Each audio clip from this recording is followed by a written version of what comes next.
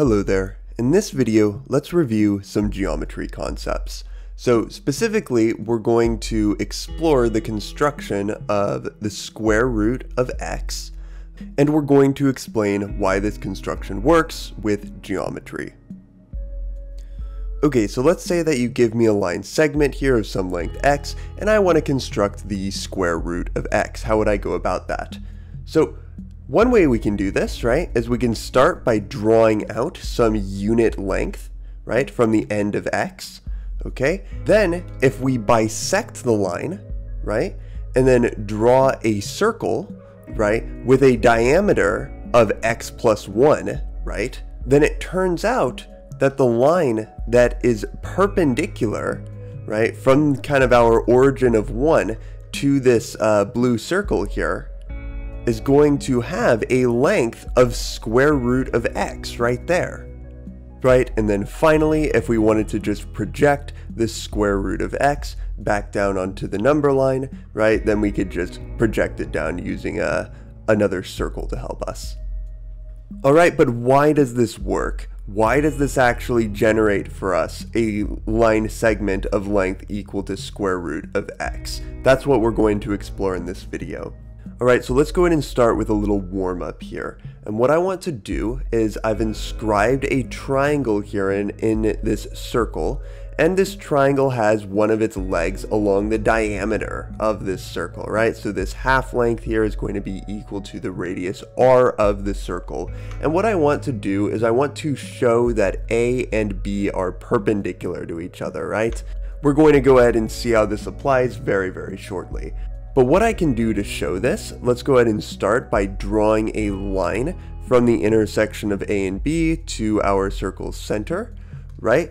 This, of course, is just going to also have a length of r. Again, this is just the radius of our circle. So now let's go ahead and take a moment and appreciate the fact that we have two isosceles triangles here, right? Let me go ahead and note that this length here, of course, is also r here. So we have two isosceles triangles here. This has side length r, side length r. There's our first isosceles triangle here.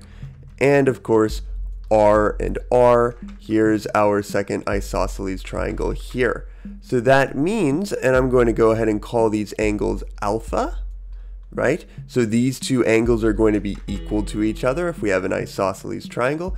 And of course, over here, I'm going to go ahead and call these angles beta, right? Then angles beta are going to be equal to each other as well. Now let me just very briefly introduce here angles gamma and delta to complete our triangles. So let me just go ahead and write out for each of these triangles, right? We have 2 alpha plus gamma, that's going to be equal to a total of 180 degrees for a triangle. And we also have 2 beta plus delta is equal to 180 degrees. And if we add these together, we're going to see that we have 2 alpha plus 2 beta plus gamma plus delta is equal to 360 degrees. But what is gamma plus delta? Of course, we can see very clearly that this angle is just going to be 180 degrees, right? So we have 180 degrees here. And so we're going to have 2 alpha plus 2 beta is equal to 180, or just alpha plus beta is equal to 90 degrees. And of course, that angle, alpha plus beta, is this angle right here. So we have a right angle in our triangle.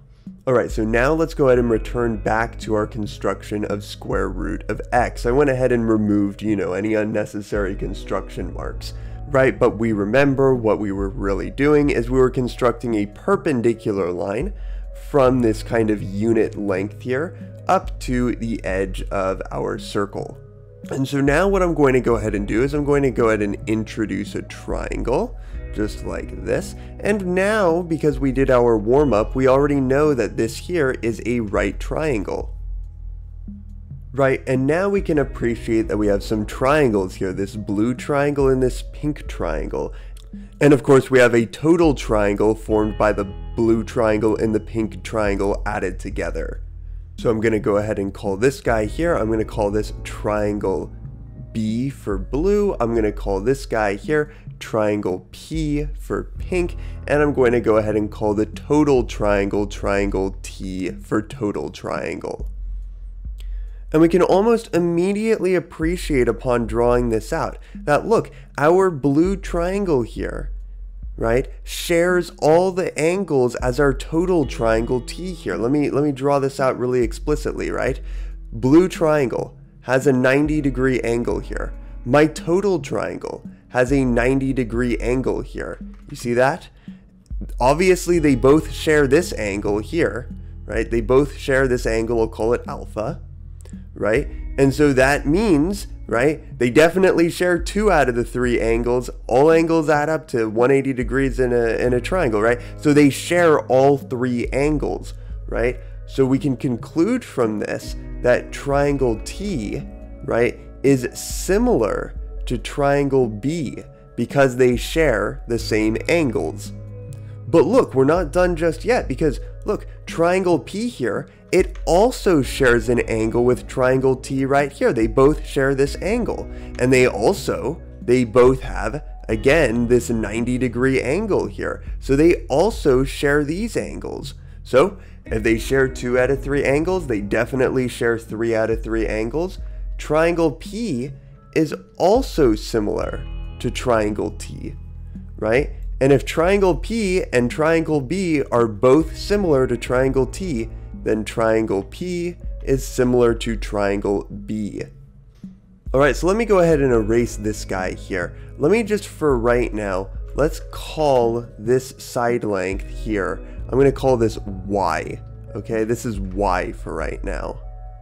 Well, if we know that triangle P and triangle B are similar, then we know that the length here of triangle B, so that's X, the long leg here, divided by, right, the short length of triangle B, okay, so that's going to be Y, so X over Y, that must be equal to the ratio of the long leg of the pink triangle, okay, so that's Y, divided by the length of the short leg of Y, so that's equal to 1.